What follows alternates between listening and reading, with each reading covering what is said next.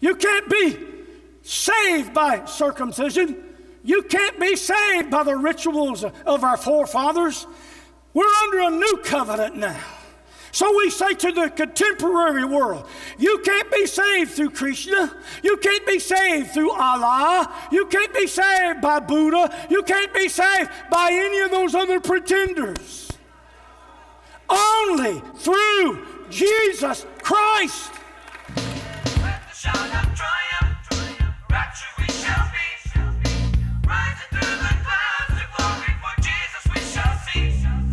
Welcome to the Voice of Triumph with Roger R. Woodard, Senior Pastor of Family Worship Center located in Kings Mountain, North Carolina.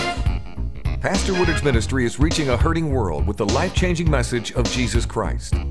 Now, from Kings Mountain, North Carolina, here is Pastor Roger R. Woodard. Acts chapter 4.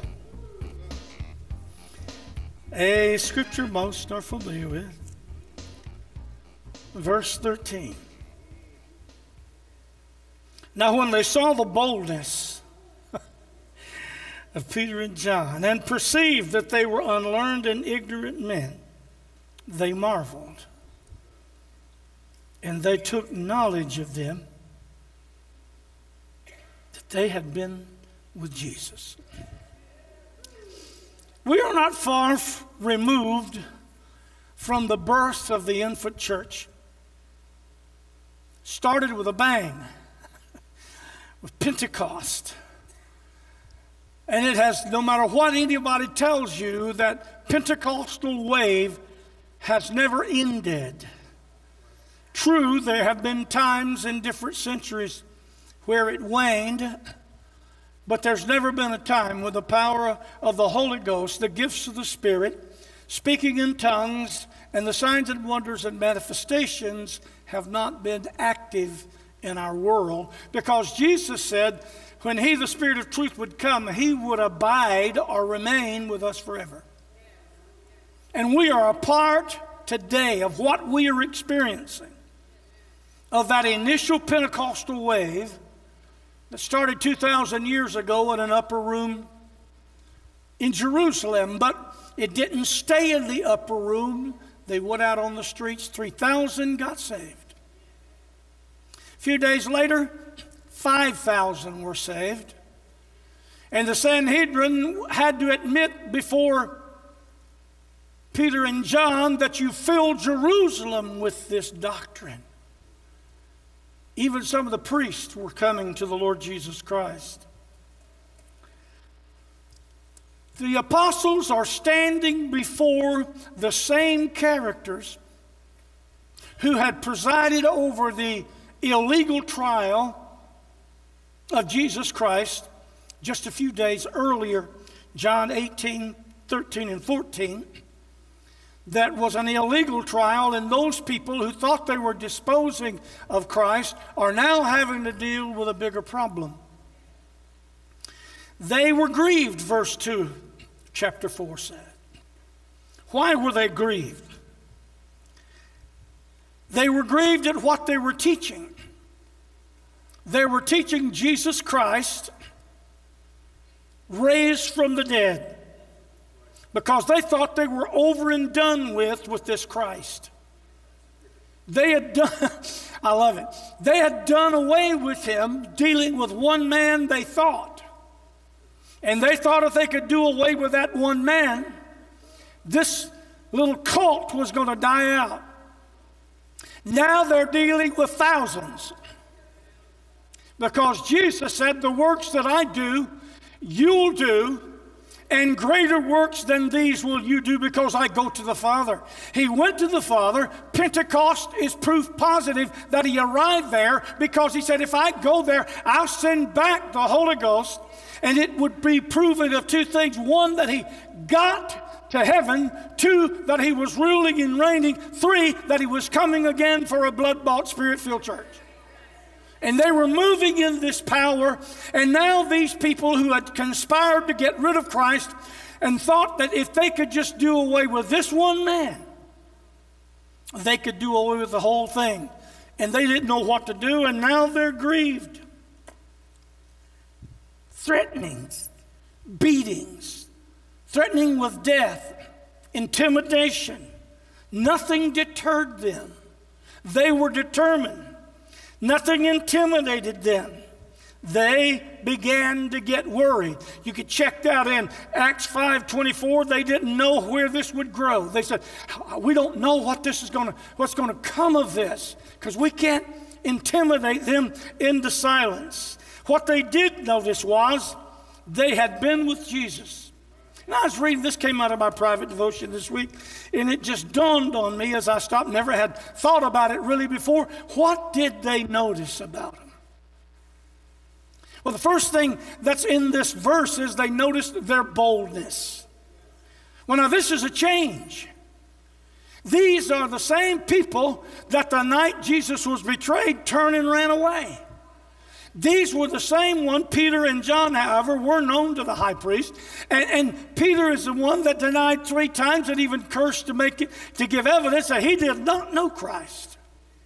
The Bible says that after his burial and even after the resurrection, they were in a room locked behind closed doors for fear. Trembling with fear, retiring and intimidated, they now didn't know what to do themselves. They took note of the fact that these cowardly men, and before you get some kind of pejorative toward them, you and I wouldn't have been any more courageous, so don't think that we would have. There was a lot to be afraid of. But when Jesus appeared to them and said, now look, I want you to go and tarry in Jerusalem until you're endued or clothed with power, 120 obeyed. And out of that 120 were the 11 who later they chose another one to be the 12, and Mary, the mother of Jesus. And instead of running away, verse 7, when they were asked, notice, by what power or by what name are you doing these things? Now, they had a chance to equivocate right there. But instead of that, they pointed their finger. These are not the same retiring preachers now. They pointed their finger and they said, by the name of Jesus Christ, whom you crucified. They didn't back away from pinning the responsibility right where it belonged. You crucified him. His blood is on your hands. And by that name, the stone that you rejected, he's become the head of the corner. And by his name and power in his name has brought about this wholeness in this man you see here today. You see, they noted also that they were unschooled. When it says ignorant, it's a bit of a poor translation. Ignorant as far as they were not formally trained in the law. They were not schooled as teachers of the law, but they had great knowledge. How did they have this great knowledge? Well, you find it if you look in Luke 24, verses 44 through 47, where Luke records that after his resurrection, Jesus taught them. He spent some time with them and taught them the things that were in the Psalms and Moses and the prophets concerning him. So when they went out to preach and teach in his name, they would refer back to the scriptures that the Hebrews knew. They weren't just out preaching out of the air. They were well versed in what they were speaking about. And so they're preaching. And far from stopping them, Acts 5:28, the Sanhedrin says, you intend to bring this man's blood on us. They were making things kind of hot for the Sanhedrin. It ought to have been the other way around. They put them in jail, couldn't keep them there. The angel of the Lord delivered them, wanted them to preach this, and so they went on about preaching. And so here we go. Turn with me to Acts chapter 5 and read beginning in verse number 27. They locked them up, and now the angels had delivered them. They went right back into the temple area, began to teach and preach. And they went, the captain and the officers brought them without violence. Notice, they're nervous. They didn't try to rough them up in front of the people. We're going to take them as gently as they can, for they feared the people lest they should be stoned. And when they got them in their presence, and they had brought them, they set them before the council. And the high priest asked him, saying, Did we not straitly command you that you should not teach in this name? And behold, you fill Jerusalem with your doctrine, and intend to bring this man's blood upon us. Peter doesn't blink. Peter and the other apostles answered and said, We ought to obey God rather than men. The God of our fathers, let me just say this. If the court or the governor or the president or the house or anybody else says you can't take Jesus into the public forum, we're going to take him anyway. We ought to obey God rather than men. We're not here to go along and get along. We're not here to be popular. We're not here to be liked. We're here to be witnesses, to stand in the name of the one who loved us and gave himself for us. He redeemed us from the curse of the law. He redeemed us from the law of sin and death, and he's given us an inheritance among the redeemed. Therefore, we are to stand boldly in his name. You mean, preacher, you actually believe that Bible? From generation to revolution, I believe it. From the concordance, as my old buddy Doug Allen says, to the maps. I don't believe it contains the Word of God, which is what some of the liberal theologians, well, it contains, and when you see how much they really think it contains, you can almost have you a quesadilla with it. It is the Word of God. It is the revealed truth to all men and women of all generations, all cultures, all geography, for now and for all time. It is the one and only voice that will liberate the bound, liberate the one who is addicted, liberate the one who's wrapped up in sin, and set them free. Let them lift up their head again, look the world in the eye, because they are redeemed and forgiven. And so here, notice there's not that much difference in our society now. I'm sure those of you who paid attention, those of you who don't want to know, you didn't see it. But just this week, the Satanists erected a statue of a goat head with horns and satanic symbol and their sayings in front of the State House of Arkansas. And it raised some eyebrows, but not nearly as much as it should have. And there are places on the Washington Monument where the Temple of Baal is, and there's places in New York City where other idol gods have their monuments to there. And where's the outcry from the people of God? Oh no, we don't want to rock the boat. Now, devil, if you'll just leave me alone, I'll leave you alone. There's a real problem with that philosophy. He ain't going to leave you alone. You might as well make up your mind that you're going to get armed with the Holy Ghost and the Word of God and a holy boldness and take the fight to him. Put him on defense. Oh, y'all ain't helping me none this morning. That's all right. I'm going to preach. If I don't get an amen, I'm going to preach. We're in this societal mentality where any belief is okay except Jesus. You can believe in the New Age.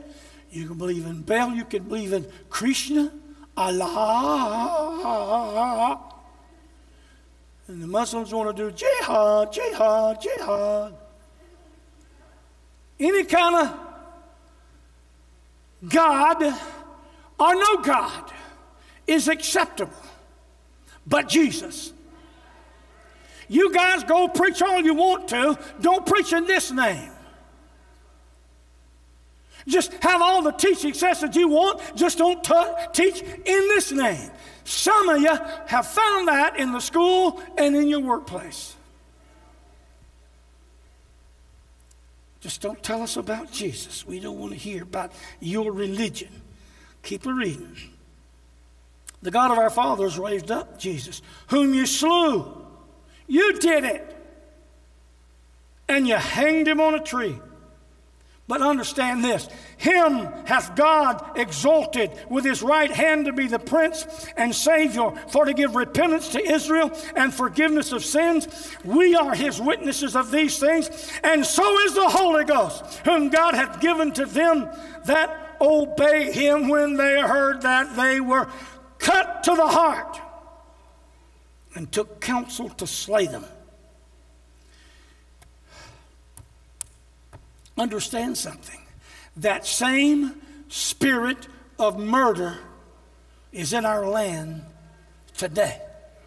And there is a sizable amount of evil-minded people who would kill you in a heartbeat if the law didn't prevent them, thinking that they're doing God's service. Let me run by that again. There is a spirit of murder in our land.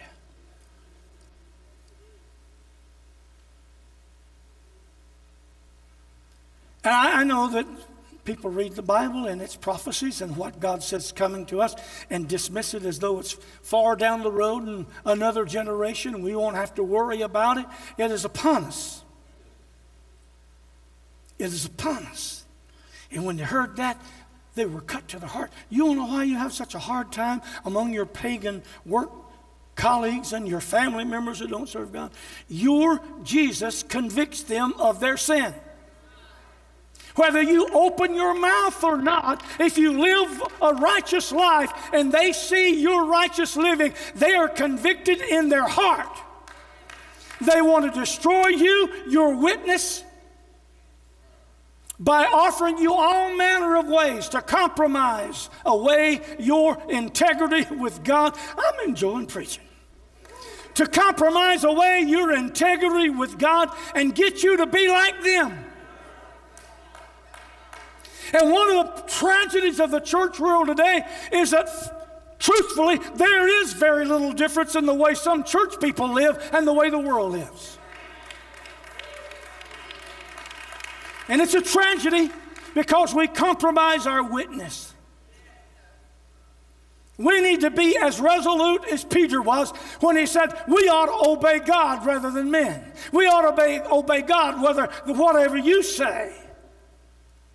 You know, in doing my friend's memorial service today, this past week, it was more of a celebration than a funeral. But I'll tell you what it does, and it does almost every time. Every one of you probably know what I'm about to say is true. It forces you to deal with your own mortality.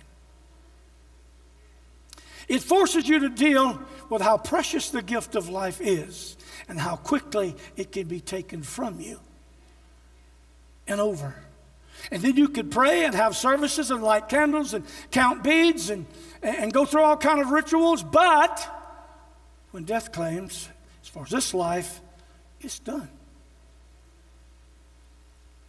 And what are we going to say when we stand before God? What have we done with this investment of life that He's given us? Do we have any fruit with which we can meet Him? Or will we have to say, as the man given the one talent that Jesus tells us about, I was afraid, and I hid my talent.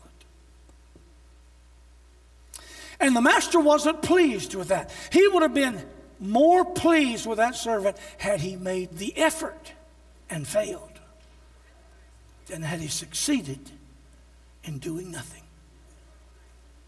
And I just throw this in because it's not in the notes. What are you doing with the investment God has made in you? He invested in you and me the death of His Son and the seal of the Holy Spirit, and everyone under the sound of my voice has a talent and an ability. God expects a return on that investment. Because we're all going to stand before God one day, and that's when it's really going to matter.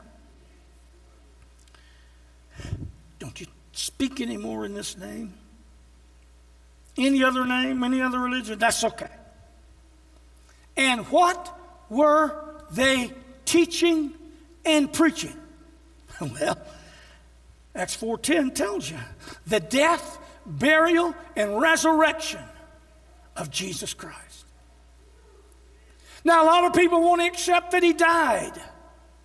And some want to accept that he was buried and stop right there. But if the story stopped there, we would be of all men most miserable. If it stopped there, we would just be a group of people who belong to a religion. But the story doesn't end there. He rose on the third day, victorious over death, hell, and the grave. And today is at the right hand of the Father as our intercessor. And he's coming again in the clouds of glory. King of kings, Lord of lords, victorious over death, hell, and the grave. That's the message we preach. Not just a historical Jesus. Not just a religious figure that made a deep impression on our world, but the one and only potentate, the high and lifted up high priest, creator of everything that is. But that wasn't all. They threw in verse 12. Just so you know, religious leaders, just so you know, religious people, neither is there salvation in any other, for there is no other name under heaven given among men whereby we must be saved. Woo! That cut them to the heart. You can't be saved by observing the law of Moses. You can't be saved by circumcision. You can't be saved by the rituals of our forefathers. We're under a new covenant now. So we say to the contemporary world, you can't be saved through Krishna. You can't be saved through Allah. You can't be saved by Buddha. You can't be saved by any of those other pretenders. Only through Jesus Christ.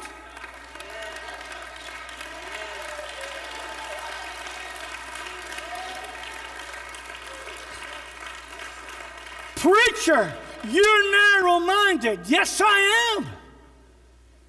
Very. And I'm not saying to be ugly or mean or insult people of other belief systems. I'm just telling you, there's only one way. And that's what they were preaching, and that's what these people did. They didn't care how much else they preached. Don't preach this Jesus exclusivity. That's what the broad-minded people of our day say. I remember when the Brownsville revival was roaring, Joel Osteen was on Larry King, and Larry King asked him point blank about the Jews and other people who didn't accept Jesus, and he hem-hawed around and wouldn't answer the question. And sadly, Billy Graham did the same thing. I was in Europe when I saw that show, and Billy dodged it too. He didn't want to be judgmental. But they interviewed John Kilpatrick from the Brownsville revival. On 2020, I believe it was, it might have been Nightline, the commentator asking that same question. He didn't bat an eye. What's going to happen to these people? He said, they're lost.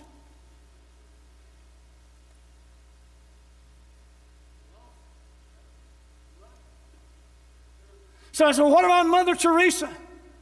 If she didn't accept Jesus, no matter all the good things she did, she's lost. What about the Pope? He in the same boat. I am the way. John 14:6. I am the truth. I am the life. Listen carefully. No man comes to the Father except through me. Now, Jesus was either the greatest fraud ever perpetrated, I can't even say the word, on humanity.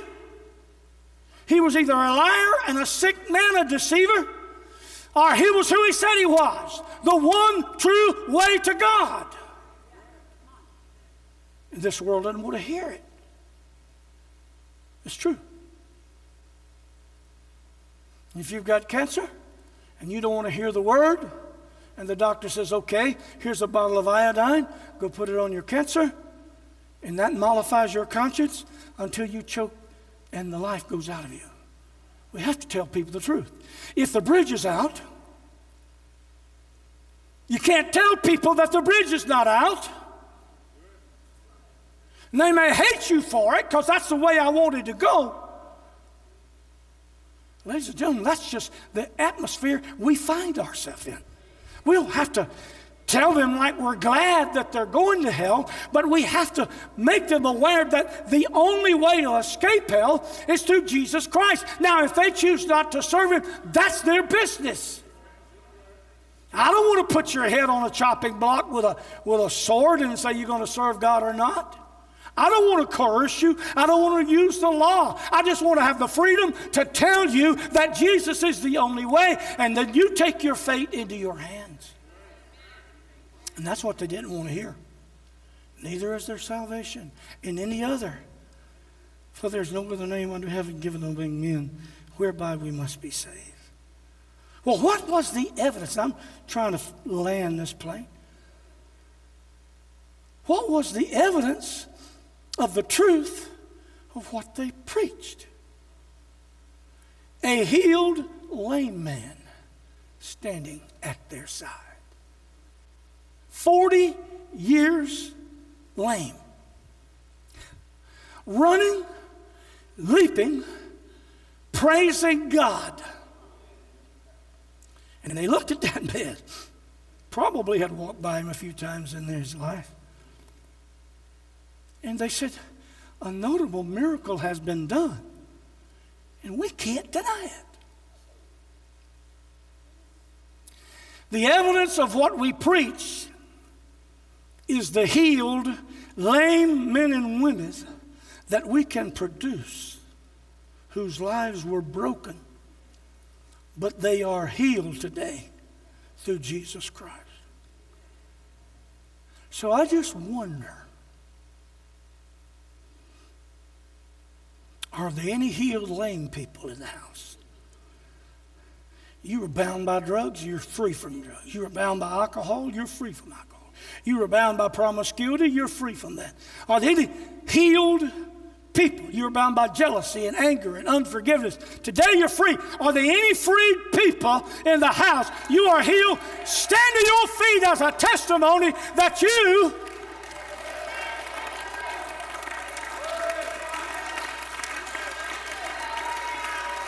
hallelujah.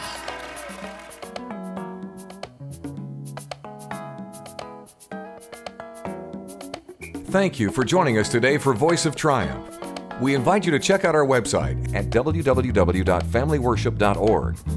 There you will find information on our church service times, special events, purchase our books and music, and also information on becoming a partner as we continue to take the life-changing message of Jesus Christ to a hurting world. If you'd like to write us concerning our program, our address is The Voice of Triumph, P.O. Box 396, Kings Mountain, 28086, USA. On behalf of Pastor Woodard and the entire Family Worship Center team, God bless you, and we'll see you next week.